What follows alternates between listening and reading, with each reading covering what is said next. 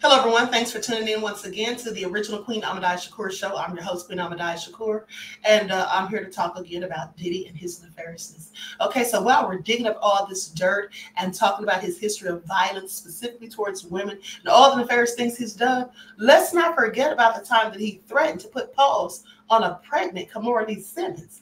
All right, let's get into it. So now this all was reported in November of 2023. Sean Diddy Combs once allegedly threatened to hit pregnant Kimora Simmons. So Sean Diddy Combs threatened to hit Kimora Simmons while she was pregnant years ago. And this is according to a resurfaced 2004 interview. Now, Simmons, who was married to Def Jam Recordings founder Russell Simmons from 1998 until they separated in 2006, was profiled in New York Magazine, in which a record executive is quoted saying that Diddy was nasty towards Simmons, saying that there was a nasty cloudburst when Kimora said something to Diddy and he didn't like it, so he threatened to hit her. Was going to put pause on her. Please pay attention. Now, this is how the record industry executive recalled it. Now, the baby fat founder chimed in saying, "And I was pregnant.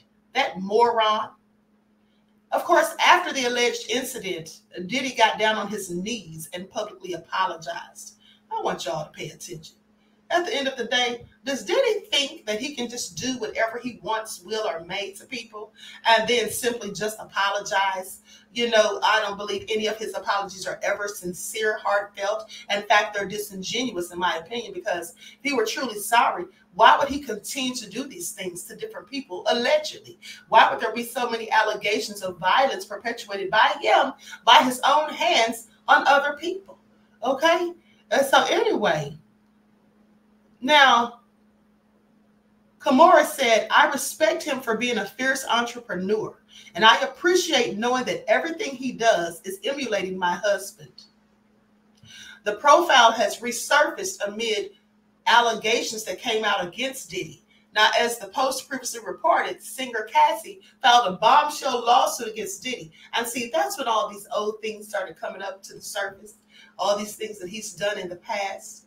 Okay, basically, like they said in Rolling Stone, he has a history of doing these things. Let's not forget how he allegedly beat Misa Hilton, the mother of his son Justin, until she was forced to hide and run and get under a car. How he allegedly broke Kim Porter's nose, and then how another time there was an incident where she fought back, okay, and clipped him with a corkscrew. All right, this is all so crazy. And Diddy, I don't think he's changed a bit. He sat there and gave that little fake apology when he was talking about the video with Cassie and what he did.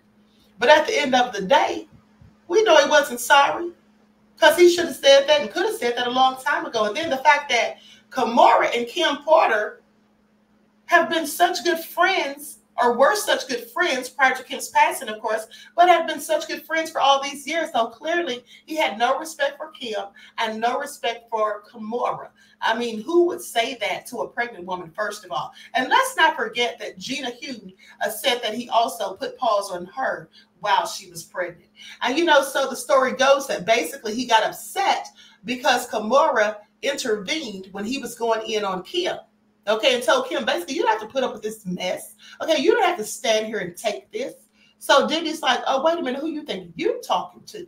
I then just went in on her, honey, and threatened to put hands on her. So I find it also nefarious and clearly egregious. And it's very funny that people like Kalina Harper and Soumya Krishnamurthy are trying to basically defend him.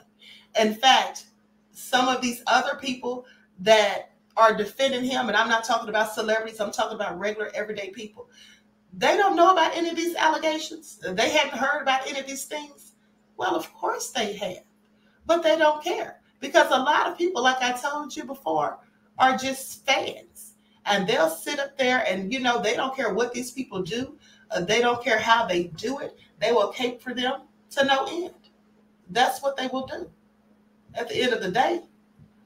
And I just find it interesting that Russell would still have anything to do or say with him after this. Now, while Diddy did not provide a comment to the publication at the time, Simmons gave an update on their dynamic. And that's basically when she said that, he was emulating her husband, Russell, and that she appreciated the fact and respected the fact that he was an entrepreneur. I can't respect anything that he does after seeing these things that he's done publicly and after seeing the way he's treated people so nasty. Okay, so anyway, the resurfaced profile claimed that Diddy got down on his knees and apologized. So when he got down on his knees, now here's what I'd like to know. When he in fact did get down on his hands and knees and apologize, did he also let people know why he was apologizing? I mean, did he tell people that I'm apologizing to this woman down on bended knee because I threatened to put paws on her while she's pregnant? Did he say all of that? Because I seriously doubt it, okay? I seriously doubt it. He may have just, made it seem minuscule, like it was just a slight disagreement, but I definitely don't think that he told people the full truth or the full scope of what was going on. All right, I absolutely don't think so. And this brings me back to what I told you all last year. Now, remember when Kimora's house caught on fire? Yeah, remember that? And I told you all that I absolutely think that Diddy had something to do with it. She had some work done on her house previously, and I absolutely believe, and I could be absolutely wrong, but I could also be absolutely right. I told you then that I think that Diddy likely paid someone to go over there and pretend they were workers, or could have paid an actual worker to go in there and do something so that that fireplace would catch on fire. Okay, that's what I absolutely think at the end of the day. But anyway, if you recall, when all of these things started coming out, Kimora did post on her Instagram saying, "As you sow, so shall you reap." And she is absolutely right. That's why Diddy is getting all of his karma right now, as far as I'm concerned.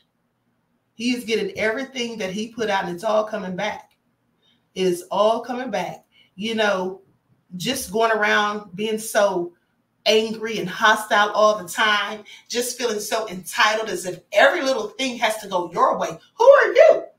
Who are you that you get all of this preferential treatment, that everybody has to bow and bend to your demands and your commands and do what you say? And when they don't, you want to put paws on people and then brags about it. This is how you know he's not sorry for any of it. This is how you know he has no remorse, because first of all, like I told you, he is a sociopath. But second of all, according to all the allegations, right, specifically the ones made by Little Rod, he bragged about putting hands on people. He bragged about going upside somebody's head with a bottle and a chair. He doesn't care about doing harm. He doesn't care where he does these things. Let's not forget how he did Lori Ann Gibson.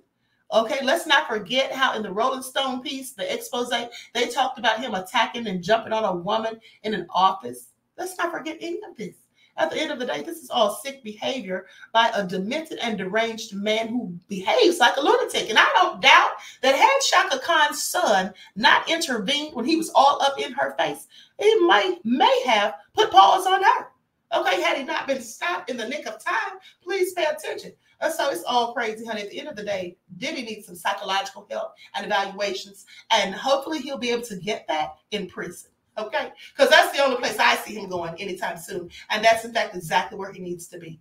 So you all drop me a comment. Let me know what you think about this. I mean, it's one thing to be nefarious, but putting your hands on a pregnant woman, threatening to do so to another that's, in fact, married to one of your so-called friends. Yeah, that's absolutely egregious. All right, please pay attention. But I will talk to you all again soon. Peace.